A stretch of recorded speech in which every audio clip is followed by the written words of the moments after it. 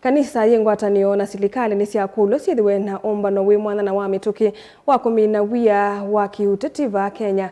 Munini wa ngavana Masaku Francis Mwangangi ni wasakana kwa oyu Kenya ni kusite ivyuvi ya kiuteti na ila yetete muvuvuano na mwaniko katikati wa enenthi.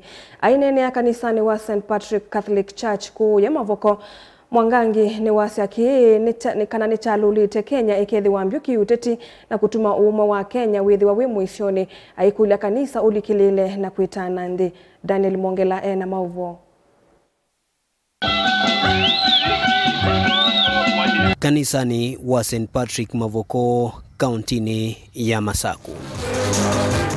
Munini wa gavana Francis Mwangangi na ulevi kiti cha thini cha uthaithi na kutunga muvea ni waeleshekana itambia kwenda kumung'uthula munini wa musumbe Rigathi Gachagua tetailite na wetakana kwa oyu nthi yiendeeye na ukunika muno kiukwati na vailite ithi wangusanio ya kiuteti nundu siendeeye na utunga nthi itina na kuvuia waniko kati wa ene nthi waunda kuulia kanisa na ngwatinio cia kivuthukanio cia kiendeni kulikila kati na kumantha nzia cia kuete wigano kati wa musumbe na munini wake nikienda nthi itone kuendea undu vailite na ukwati kuungama. The way to go is dialogue, and where it has reached, because we are seeing division from across the country, maybe I propose to the top clergy in the country. We have the groupings of the like NCCK.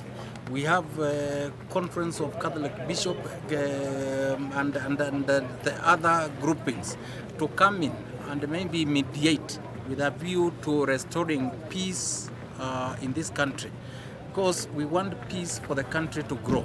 We want peace to ensure we move forward. So the only trusted person remaining now from where we are is that of the church and the religious organization in this country. So I'm calling upon them to play a big role in uniting this country.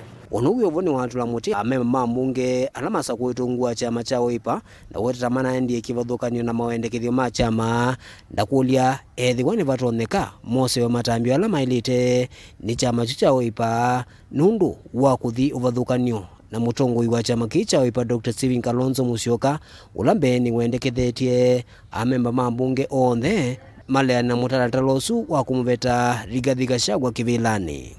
It is unfortunate. We are seeing Kenyans reject what was passed in the National Assembly.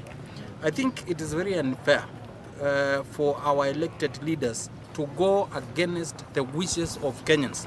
Because what we are seeing, people are not joining these public participations. People are being party. We took a position, and the position was we were not supposed to support the impeachment of the Deputy President of the Republic of Kenya. I've seen some people who went ahead and appended their signature, and they are talking everywhere in the public claiming to support that impeachment.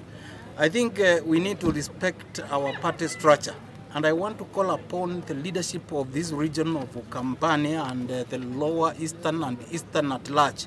So those who voted, those who appended their signatures, I will not mince my words. I will call upon the electorate to deal with them when that time comes.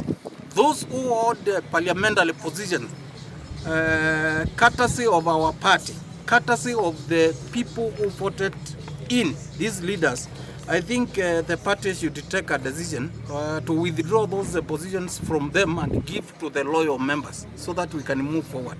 Daniel Mongela, Mutongoi TV, kuvanza wa kanisa wa St. Patrick Mavoko, kauntini ya Masaku.